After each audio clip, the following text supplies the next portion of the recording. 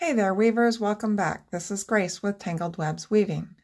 And today I thought I would demonstrate hem stitching on my new to me Ashford 8-shaft table loom. So I have a small little project on here. It is the cocktail napkins from one of the recent handwoven magazines. And the pattern calls for hem stitching at the beginning and end of each napkin to help secure the fringe. So since it's weaving 5 napkins and there's a hem stitch at the beginning and the end, I'm getting a lot of practice. So I thought I would show you how I do it, how I learned it. So the pattern calls for going over every third end. So I have left a piece of the weft yarn that is about 4 times the width of my project, a little more. You don't want to run out of hem stitching weft when you're this far in. Normally you wouldn't weave this much this much of the pattern before you did the hem stitching, but because I had spacers in here to account for the fringe, I decided that I would go ahead and weave quite a bit and make sure that this was real stable so I could take out the spacers, because if the spacers are in there, it makes the hem stitching a lot harder. So we're going to go over every third weft. We're going to go over every third warp thread. So we're going to take a blunt end needle, a tapestry needle, and thread our extra weft yarn onto it. Then we're going to come under the weaving in 3 stitches or 3 threads and up 3 threads. So we're going to come in right there. Oop, I missed one. The first one's hard to see. No, it's that one right there. Okay, so you can see I'm up 3 picks and I'm in 3 warp threads. So we'll pull that through, pull it tight. Now we're going to come back around and leave this loop here. And we're going to come back up those 3 warp threads, but we're not going to go up into the weft. But you'll want to capture that loop. And then we'll just pull that tight. And it will tighten up more as we do the next stitch. So now we're going to go back in between the warp threads where we came out, and then come up 3 picks and in 3 warp threads.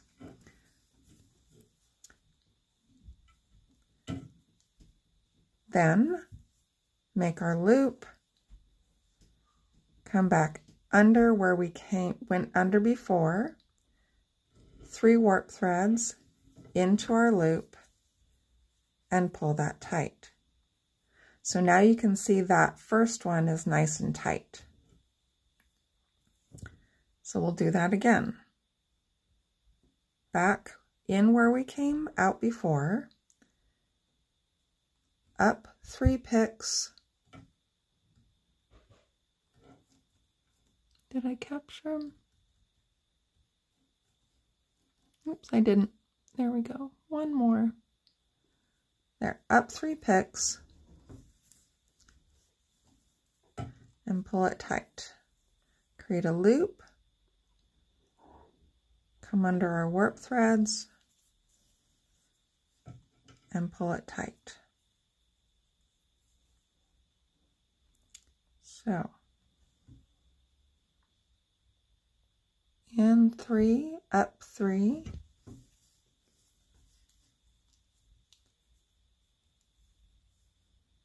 and then in 3, and pull it tight. So you can see it's making little bundles here, and it's creating like a little space here in the weft, and that's what we want. In 3 and up 3, create the loop, and there we go. So we'll just continue on.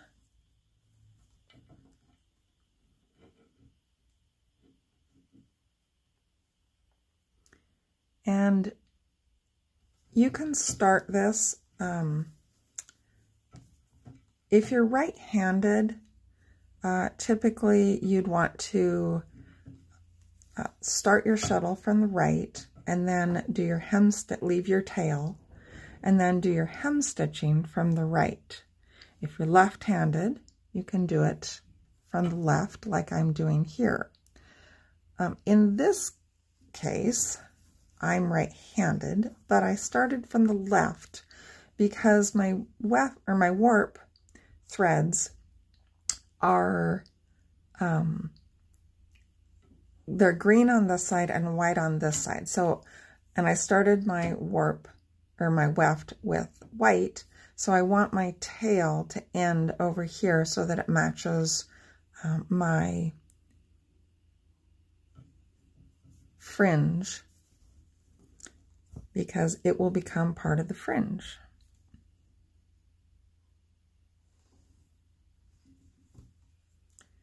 And I need to pull that tail in because it tends to want to slip out.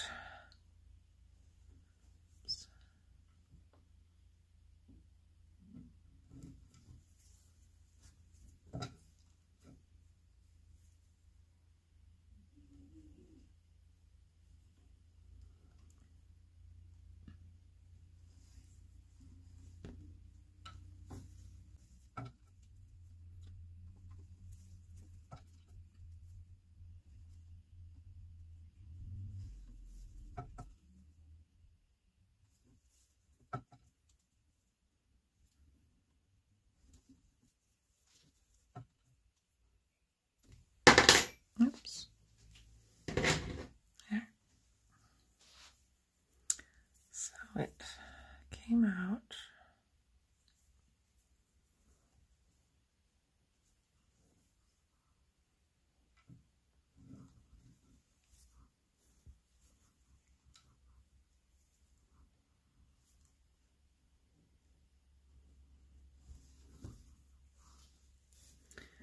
So once you kind of get a rhythm, it goes pretty fast. It goes a lot faster if you're doing it with your dominant hand too.